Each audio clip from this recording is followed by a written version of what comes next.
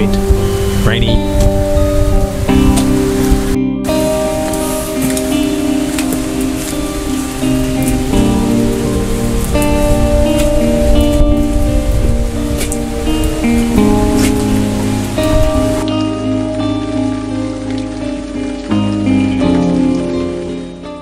Down here at the range today. Pretty mediocre day, but no one else was here, so that's really good. Today I will be shooting the 12-inch barrel 284, shooting the 162 ELD match. A few groups and just at 100 yards, 2-shot groups. This is going to be my dedicated bush rifle. So I got the chronograph again and all my bits and pieces, so let's get into it. So you're probably wondering why this? And I just want to make it really clear, if you're thinking about going for a really nice short barrel, if you just go and grab a standard 7mm08 and try and run factory ammunition through a 12-inch barrel, you're pretty much going to ruin it. So this has been rechambered to 284 Winchester, and the componentry that I'm using to be able to achieve, I'm pretty much getting around 2600 feet per second with the 162. There's a few things that I just don't want you to go and be like, that's a good idea, and just go and chop your rifle, because this is very componentry heavy to be able to get these velocities out of this length barrel. So first of all, with the Savages on their short action, you can run this at 3 inches overall length. And this chambering has also got quite a bit of freebore put into that chambering, so it does actually speed it up a little bit. So yes, my projectiles are jumping a long way, so I think I might struggle with really good accuracy with this rifle, but I still get my speed. But it's just a bush rig, so that's fine. So this has obviously got a lot more powder capacity than the 7mm08. Another thing as well is I'm using Lapua brass. I'm using reloader 17. I didn't want to use my reloader 26 in this little short action, it wasn't really worth it. But basically, because of my componentry, I'm able to get some pretty fantastic velocities out of such a short barrel. Anyway, there's the guff. So first group I'm going to be running is 53.3 grains. Gapping the shots 8 minutes apart. Let's give that cold barrel, true cold barrel group.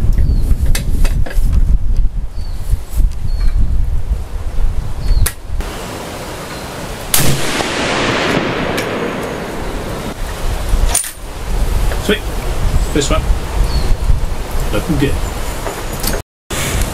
So here's my original ladder test actually for the 284 short. So we started down 2486, 2497, the first 2 ladders, so they were a group, well they were the same charge weight. Then shot 3 and 4 were the same charge weight, and they're only 3 feet per second apart. And then I came up to this charge weight up here, 5 and 6, and you can see those were 5 feet per second apart. So just 2-shot ladder testing for pressure, and I found that up here I was just a little bit too warm. Wasn't really that happy with it. So we went all the way to 54 grains up here, and I didn't shoot 55 grains because it was just a bit too hot. So we're starting back down. We're actually at the lower end here. We're sort of starting right between shot 2 and 3 with grouping, so we're down at 53.3 grains.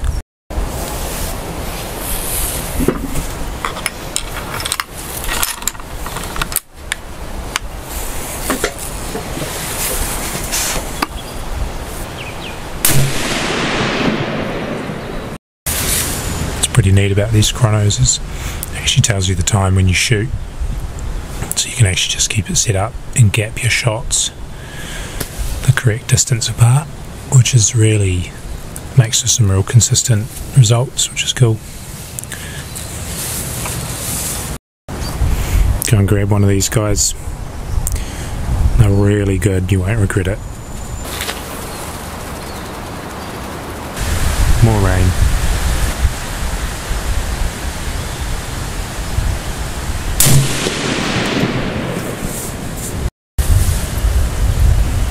$2,599. Groups are bad. Hopefully this one's a bit better though. See how we go.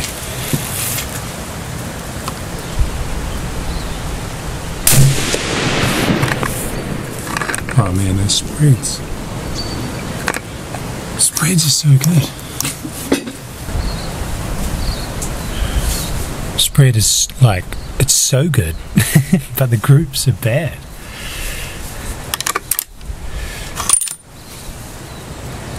Pressure's fine. Groups are 3 inches.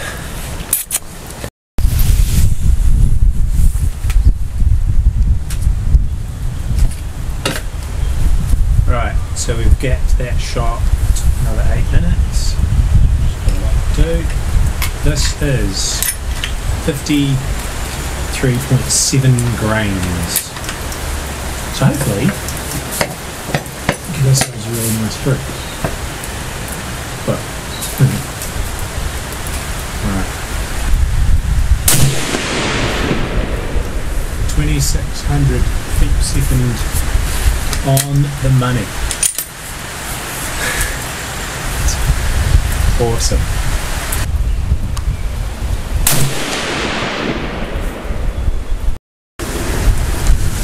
Okay, so this didn't go very well. My spreads were fantastic. My worst spread, over 2 shots, admittedly. Some of them were going, like that last one was within 7 feet per second of the second, so it's very strange. So I am going to go get the target. So what I'm noticing is my actual groups are just terrible, 3-4 inches, and my point of impact keeps moving to the right. So I have a hunch there's one part of the rifle that I did not set up. I left that to a gunsmith to put the bases on the rifle, and I just assumed that it was done well. I never checked it, so I have a really bad feeling that these bases are loose, because it just doesn't make sense that I keep moving across. So I'm going to go get the target. I've got some tools here and I'm going to test it out, and if it is, I'll be like well and truly annoyed, because it's the one, I usually set my rifles fully up myself. It's the one component, but hopefully that is what it is. Otherwise, I'm not sure. Alright, so here's our first group aiming here, and that's like 70 mils. It's just under 3 inches. That's bad. Then our second group aiming here, and usually I'm punching, yeah, that's just under an inch, that circle. So usually I can just punch, and yeah. But anyway, next group, that's 74 mils, so that's 3 inches. And then the last, sorry, so that's that's that group aiming there, heading out here. And I thought, well, the last group I could aim here, but I didn't want to. So I aimed here, and it's punching way out here. So that last group is 70 mils as well. So it sort of seems to me that it's been moving. Seems to me like it started moving across a lot. Alright, so I'm just going to check the rings. And they are super tight. There's no slide marks on the rings. So now I'm going to take the scope off. That's super tight. Oh man, that's like butcher tight. I did that though.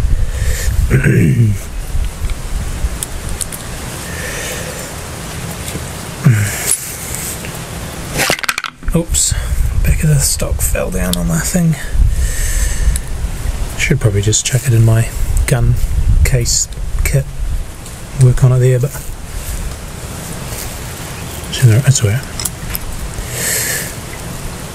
Oh, this feels wrong. I've never had to do this, and I sort of hope that it is, the base is loose, but I hope for the sake of the gunsmith that it's not, because I will mention his name.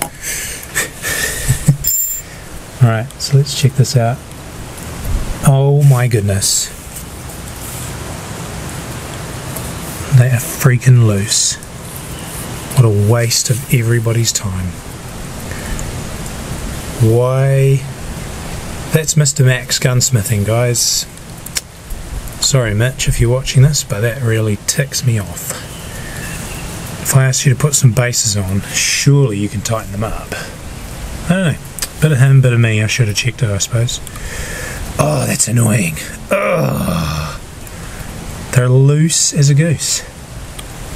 Don't know. What do you guys think?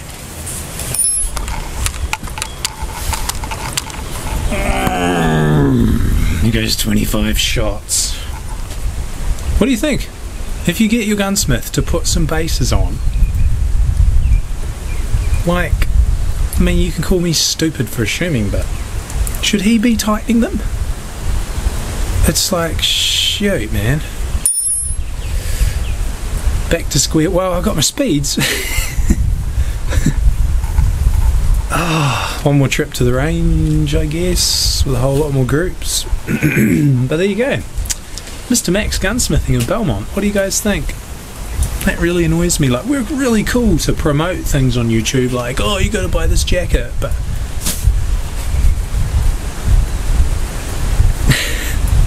that's so annoying. That's 2 range trips, and at first I thought this is really odd. This rifle is a very accurate rifle. Like, I've shot, I've been shooting single feed. I've done like 5 or 6 load developments for it now, so I should have known on the first time something's wrong. But is that my bad or Gunsmith's bad, or is it both? I'm going to put it both. The only part of the rifle I didn't check, just assuming that if you hand it to a gunsmith, he's going to do it properly. Now, so there you go. So I'm sure it'll group nicely now, but again, I just was wondering why I just could not get anything better than a 3-inch group. And when I saw those groups just slowly moving to the right, I was like, I betcha the gunsmith has left the bases loose. Alright, there you go.